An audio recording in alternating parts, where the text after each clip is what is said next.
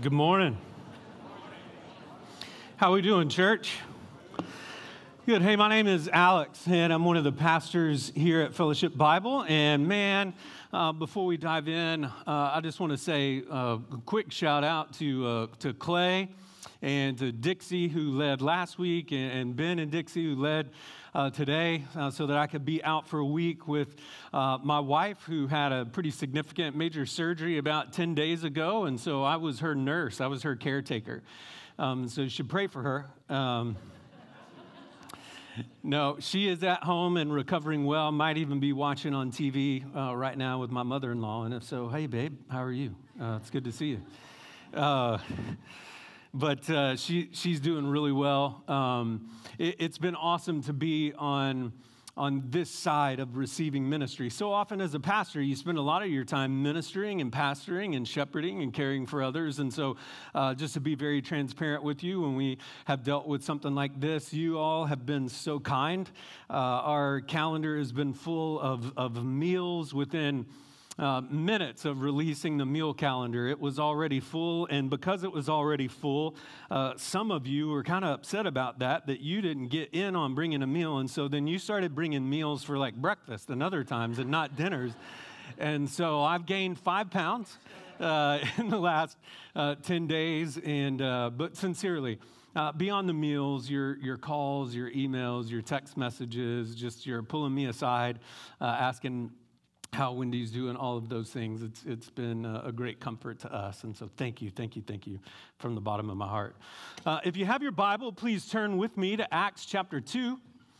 Acts chapter 2, and while you're turning there, let me ask you a question. Do you know, or did you know, that the most widely known Bible verse in the country, besides John 3:16, is not actually a Bible verse? I mean, we all know John 3:16, but the most popular, at least what people think is a Bible verse, is actually not in the Bible at all, and it's the phrase, God helps those who help themselves. An astounding 82% of Americans think that verse is in the Bible. Those words are not in the Bible. In fact, those words were spoken by the great American scientist, inventor, what else could I say about him? Statesman, diplomat, printer, publisher, political philosopher, Benjamin Franklin. And what I find even more amazing is that 81% of those who identify as Christians also believe that that's in the Bible. While I'm sharing stats, here's a few more. According to the Gallup organization, from a survey they did about 5 years ago, back in 2019, 1/3 of Americans don't know who delivered the Sermon on the Mount. In fact, a large percentage of Christians thought that Billy Graham was the one who gave the Sermon on the Mount. And if anybody besides Jesus was going to give the Sermon on the Mount, it probably would have been Billy Graham, but it wasn't Billy Graham. In the same poll, fewer than half could name the first book in the Bible. And then at the conclusion of the study, the Gallup organization made this startling statement. They said this: "It appears as Americans we revere the Bible, we just don't read it." Now, I know I'm preaching to the choir. Since this is a Bible church, right? I know that you guys are different. You truly are. You love the Scripture. You love the exposition of the Bible, and you've come to expect that here over the years. That's one of the things I love about being the pastor here, is that you love God's Word. So a series like we've been doing is, I think, extremely helpful, because what we've tried to do over the last 5 weeks is to rediscover and remind ourselves of the biblical vision of the global church with the capital C and our local church. And today, in this final message in this series, we're going to talk about that our house, our local church, should be built on God's Word. And so turning to Acts chapter 2, and in particular, verse 42, I want to examine today just one half of one verse. Oftentimes, when we preach expositionally around here, or expository preaching, we will preach through a chunk of Scripture. And today, I just want to look at one half of one verse. But I want to drill deep. And ultimately, what I want you to see today is I want you to see how important the early church's relationship was with the Scripture, with God's Word. And so as we look at this one half of one verse, I'm going to give you three statements or three decisions that we need to make concerning the Scriptures. But before I do that, let me give you a little context of where we find ourselves. In Acts chapter 2, it's the day of Pentecost. And if you're not sure what that is, Pentecost is the day that the church was born. It was the day that the church was officially established, where they put the cornerstone. You know, you build a church, you put the cornerstone in. It was founded on such and such date. This is that day. It occurred 50 days after Passover. It's the day the Holy Spirit descended on a group of 120 believers that were gathered together in a room just weeks after the death and resurrection of Jesus. And as a result of this, the Holy Spirit coming upon these believers, quite a commotion happens. We're going to read about that here in just a minute.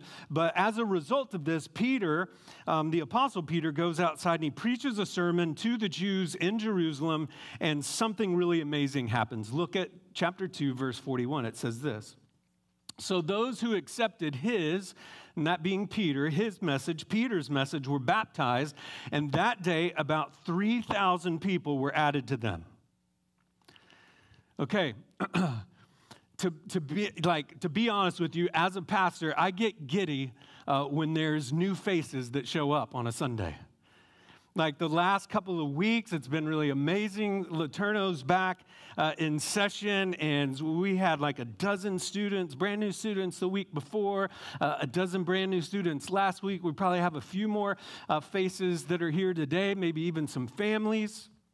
I mean, I get giddy when that happens. I get really jazzed and excited. The staff does, the elders do, when someone we've been ministering to or discipling gives their life to Christ, steps over the line of faith,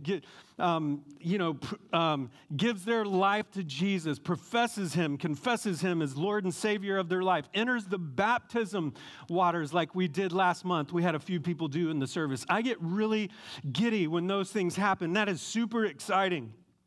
New visitors, new believers is exciting. But 3,000 in one day. I mean, truly, I would love for us to have that problem, but make no mistake, it would be a logistical nightmare. And I've often wondered what was going through the disciples' mind, like their minds, when this day of Pentecost happens. Like, what happened in the aftermath? Like, what do we do with these 3,000 people? You know, like, now what? What's next? What's their next step? What do we train them to do? What do they need to know? What are we going to, do we impart? What are the things that we impart on them so that they can grow and thrive and survive and mature in this new faith we call Christianity, or that time the way? Well, we get the answer in verse 42. It says this: "They devoted themselves to the apostles' teaching." That's the one half of the one verse that I want to cover today. But let's indulge ourselves and we'll finish the verse, right? "They devoted themselves to the apostles' teaching, to the fellowship, to the breaking of bread, and to prayer." But we're going to look at the first half of that verse, and we're going to look at that first half of that verse in reverse. And so let me give you the first statement for those that are taking notes. Give you the first statement, the first decision we need to make to ensure that in our house we have a heart for God's word, and it's this: to grow, you must learn. To grow, you must learn. Notice it says they devoted themselves to the apostles' teaching. And so since we're taking this one half of one verse in reverse, let's focus in on that word teaching. The word in the original Greek for the word teaching is pronounced didache. It looks like didache or didache, D-I-D-A-C-H-E, but it's pronounced didache. And that word means teaching or it means doctrine. That's another great translation of that word. Or ultimately, it's just that which is taught. So it's teaching, it's doctrine, or the things, it's the content, the things that are taught. And we will get to what they were teaching in just a moment. But for now, I want you to see the emphasis just on teaching and doctrine. This is so important because I have a concern that there's really an absence of theology in many churches today. Like there's an absence of biblical knowledge coming from lots of pulpits and churches in our country. It is all too prevalent in America that many pastors and church leaders are simply trying to stir affections and stir emotions on Sunday mornings, and I know because I did it for a long time.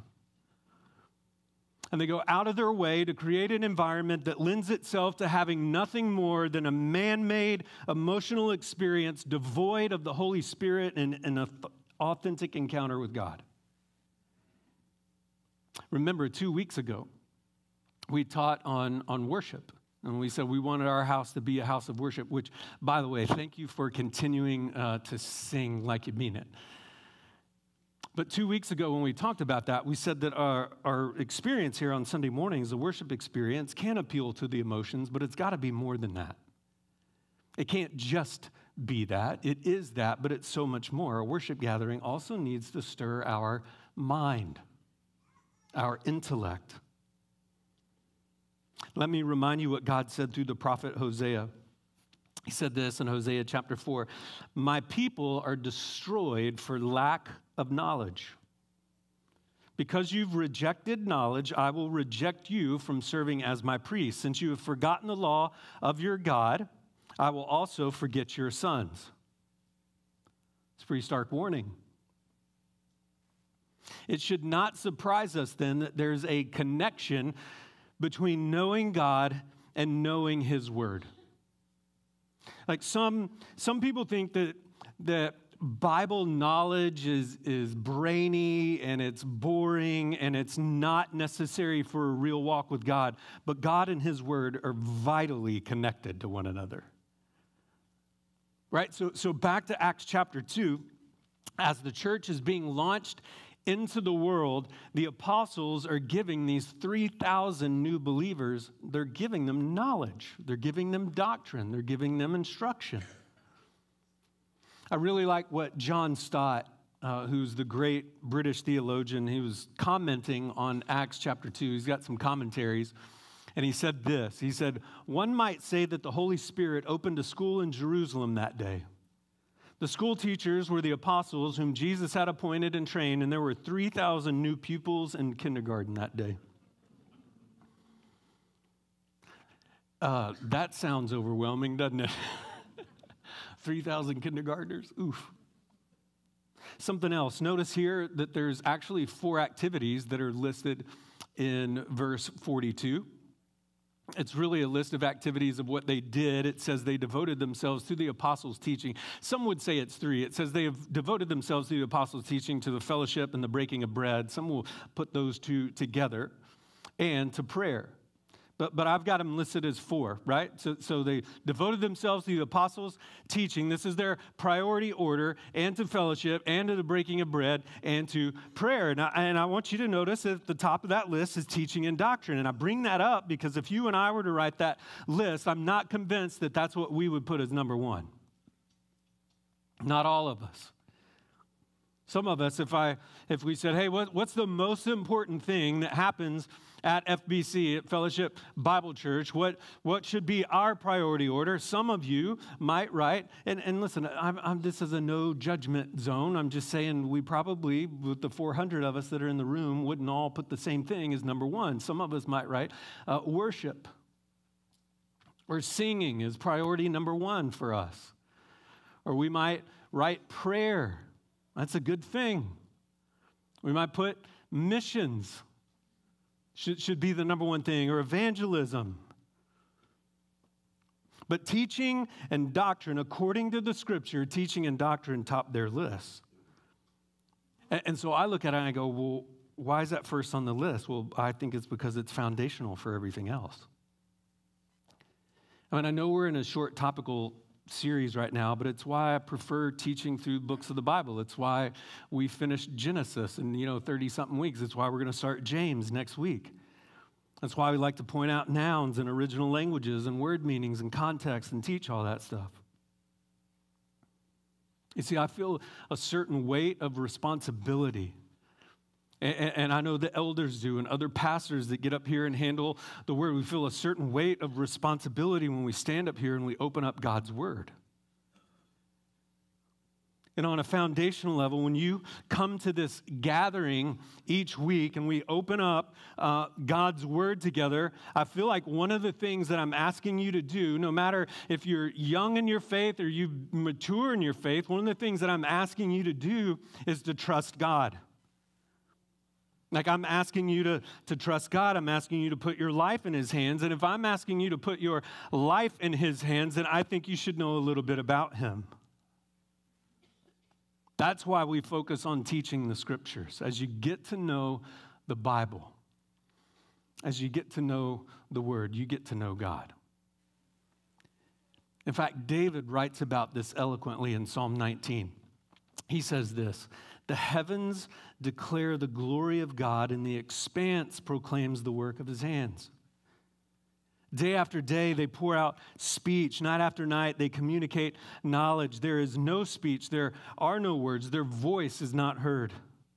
Their message has gone out to the whole earth, and their words to the ends of the world." Then in verse 7, he says, "The instruction of the Lord is perfect, renewing one's life. The testimony of the Lord is trustworthy, making the inexperienced wise. The precepts of the Lord are right, making the heart glad. The command of the Lord is radiant, making the eyes light up. The fear of the Lord is pure, enduring forever. The ordinances of the Lord are reliable and altogether righteous. They are more desirable than gold, than an abundance of pure gold, and sweeter than honey dripping from a honeycomb. In addition, your servant is warned by them, and in keeping them, there is an abundant reward." Here's what he's saying. He's saying you can look around the world. David says you can look around the world and you can look at creation. You can look up in the expanse of the night sky and you can see the Milky Way. And he's like, you can see a beautiful field of flowers. You can notice the beauty of nature, and it will tell you about God. He's glorious. He's powerful. He's creative. But if you really want to know God, he says it starts with instruction and knowledge and teaching and doctrine. And so that's the first statement. In cultivating, in our house, cultivating a heart for God's word. To grow, you must learn. Here's the second. To learn, you must hear. Right? Jesus said in Matthew 13, "Whoever has ears, let him hear." So let's go back to Acts 2:42 again. It says, "They devoted themselves to the apostles' teaching." Right? There's a modifier used here. It's not just any teaching. It's who's teaching? Well, that was not a redundant rhetorical question. It's who's teaching? That's right. So why so specific? Well, why so specific to let us know that it was the apostles' teaching? Well, this is what I'm guessing, that there were lots of doctrines and teachings that were floating around back then. And this is a brand new way, right? This is a brand new religion that's launching on this day. This becomes what we know as Christianity. And so there's lots of other doctrines that are floating around, and they had to install this foundational doctrine and this teaching. That they're coming out of another religion of Judaism, and so they've got what's different about this way? What's different about this new way of doing things, right? We had the doctrine that was circulating back then of the Pharisees, a very legalistic teaching and a very legalistic doctrine. Then we had the doctrine of the Sadducees, which is a very liberal doctrine and liberal teaching. But this is the apostles' doctrine. And so what does that mean? Well, it simply means this. The apostles were teaching them the scriptures as they related to Jesus primarily, but really all of the Old Testament, and then the things that Jesus had taught them himself. That was it. They were teaching them the Old Testament, and in particular, the scriptures that applied to Jesus. And then they were teaching them the things that they had learned directly from Jesus. Right? Keep in mind, it's always weird when we live on this side, 2,000 years later of when all of these things are happening. And so they didn't have the New Testament, right? They didn't have Matthew, Mark, Luke, John, Acts. They were living those things out in real time. They had the Old Testament scriptures. And so the apostles were taking the Old Testament scriptures, they're applying it in a New Testament setting. That was the apostles' teaching. In fact, I want to show you this. Just go back in Acts chapter 2, just a little bit earlier, back up to verse 14. Right, the setting here is, remember I told you the Holy Spirit's descended, a bunch of weird things are happening. They're beginning to speak these different languages in their native tongue. They're starting to see these visions of tongues and flames of fire, and quite a commotion's happening. And as a result, Peter goes outside. People are wondering what in the world's going on. It says in verse 14, Peter stood up with the 11, raised his voice, and proclaimed to them, "Fellow Jews and all you residents of Jerusalem, let this be known to you and pay attention to my words. For these people are not drunk as you suppose, since it's only 9 a.m. That was the accusation, that these guys are drunk. And Peter's like, it might be 5 o'clock somewhere, but not here. It's way too early for that. But then look at verse 16. He says, on the contrary, this is what was spoken through the prophet Joel. And then he quotes the prophet Joel. And it will be in the last days, says God, that I will pour out my spirit on all people. Then your sons and your daughters will prophesy. Your young men will see visions, and your old men will dream dreams. So what's Peter doing? He's quoting the Old Testament prophet Joel. He's showing them that the scripture has been fulfilled. What I want you to see is that Peter's sermon is rooted in the text of Scripture. Not some kind of emotion or some kind of feeling or some kind of, what do these people need right now? He's not trying to meet a felt need. It's not some kind of opinion. It's rooted in God's Word. Go down a couple of more verses. Jump to verse 23. Peter continues. Though he, Jesus, was delivered up according to God's determined plan and foreknowledge, you used lawless people to nail him to a cross and kill him. God raised him up, ending the pains of death, because it was not possible for him to be held by death. For David says of him, and now he quotes Psalm 16, I saw the Lord ever before me, because he is at my right hand, I will not be shaken. Peter showing them the death of Jesus Christ and his resurrection were foretold in Scripture. And he uses the Bible, the Old Testament, to do it. In other words, the teaching of the apostles, or the apostles' teaching, was, I believe, expository preaching. That's what they're doing. That is, they just let the text speak for itself. See, that's all we're trying to do. Some people go, well, why do you do expository preaching? Well, I think it's because we believe that there is power in the word itself. That I don't need to add a lot to it, that we don't need to do that we can just come in here and open up our Bibles together, and that the word is powerful. And it's not based on the personality of the preacher, the presenter, whoever's up here talking. Like, God's word is powerful enough by itself to change a life. Paul says this plainly in Romans 10. He says, so faith comes from what is heard, and what is heard comes through the message about Jesus Christ. That's enough.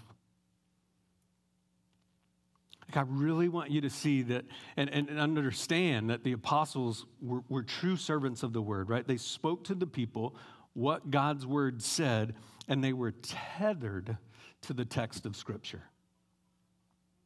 And then here's the third and final decision in cultivating a heart for God's word. To hear, you must commit. And so to grow, you must learn. To learn, you must hear. To hear, you must commit. Look back at verse 42 one last time. We were told, since we're taking it in reverse, that they devoted themselves. They devoted themselves. Okay, the word for devoted here in the Greek is the word proskatero. And it means to steadfastly, or to be steadfastly attentive, to continue all the time, to persevere constantly. In other words, this was not an activity that they just started and then got distracted or bored and went on to do other things. Right? It's not like somebody came along and said, yeah, you know what, I used to go to the Apostles' Church. I used to listen to the Apostles' doctrine and their teaching. But honestly, I just wanted something a little bit more dynamic than Peter and those guys were able to deliver, so I just quit going. Do you know how ludicrous that would sound? They devoted themselves. They persevered constantly in the apostles' teaching. What they started, they continued. And here's why that's important. There's an interesting thing about hearing God's truth. Once you stop hearing God's truth for a while, you start growing deaf to its instruction. I mean, anybody besides, you don't have to raise your hand, but haven't you been there maybe? You spend time in the Word, and you stop spending time in the Word, and then all of a sudden, right, you just start marginalizing it. You start becoming hardened to its claims. It no longer has authority over your life. Yeah, I know the Bible says that, but that's just not where I'm at right now. And it's easy to see why. Because in this culture, in this society today, man, we hear so many other voices. That's one of the downsides. I mean, there's some upsides to social media and cell phones and being connected with people all around the world instantaneously. But the thing is, there's just so many voices, and oftentimes those voices are much louder, and there's more of them. And so unless we're being constantly and consistently exposed to the truth of Scripture, then what we hear day in and day out takes over in terms of its influence in our lives. That's why it's so important to commit ourselves to God's Word. It's for lack of a better analogy, it's a spiritual muscle that you have to develop. Right? So keep coming to worship each week. And if you need it, start coming at 9 o'clock to one of our adult classes. And if you need it, jump into a small group with others that you can do live together. And get into a DNA group and start holding others, people, your friends, accountable to what you're learning in the Scripture, and stay yourself rooted in your daily solitude in the Scriptures. When you persevere in this, you'll find that you're able to persevere in life. Right? This is not a secret. It's like, so when you lose your job, or when the doctor says it's cancer, and here's the plan, or again, when you lose your job, when devastating things begin to happen in life, when the boyfriend, girlfriend leaves you, heaven forbid your spouse says, you know what, I'm not in love with you anymore.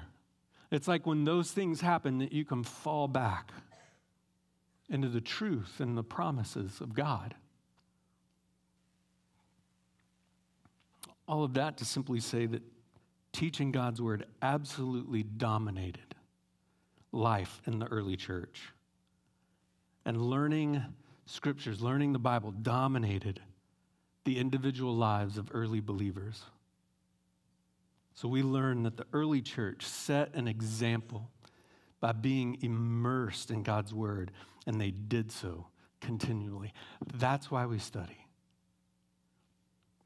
That's why we teach. That's why it's always, hey, please, if you have your Bible, turn with me to whatever text. Because when Paul wrote to Timothy about how to conduct himself in church, in 1 Timothy, here's what he said. I've written so that you will know how people ought to conduct themselves in God's house, in God's household, which is the church of the living God, the pillar and foundation of the truth. The idea here is that the church holds up the truth, God's word.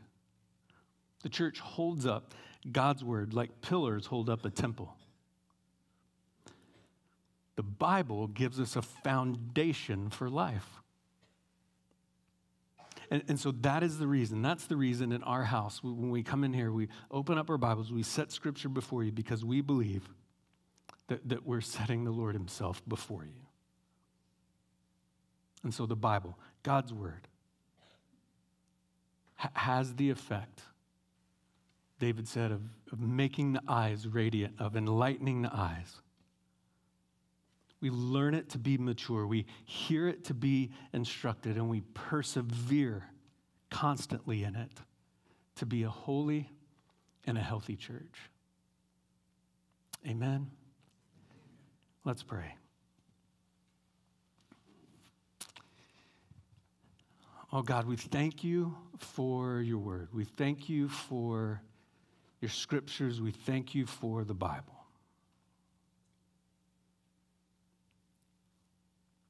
And we thank you that it's not just a bunch of people saying a bunch of things or giving opinions, but the Holy Word, a seamless instrument by which you have spoken to mankind, outlining for us a way to live our lives. And as a church, we want to have a heart for it. We want to be devoted to it, every word of it, from the beginning to the end, for your glory. And so help us in our house, in our church, to have a heart for the word. We pray this in the name of Jesus. Amen.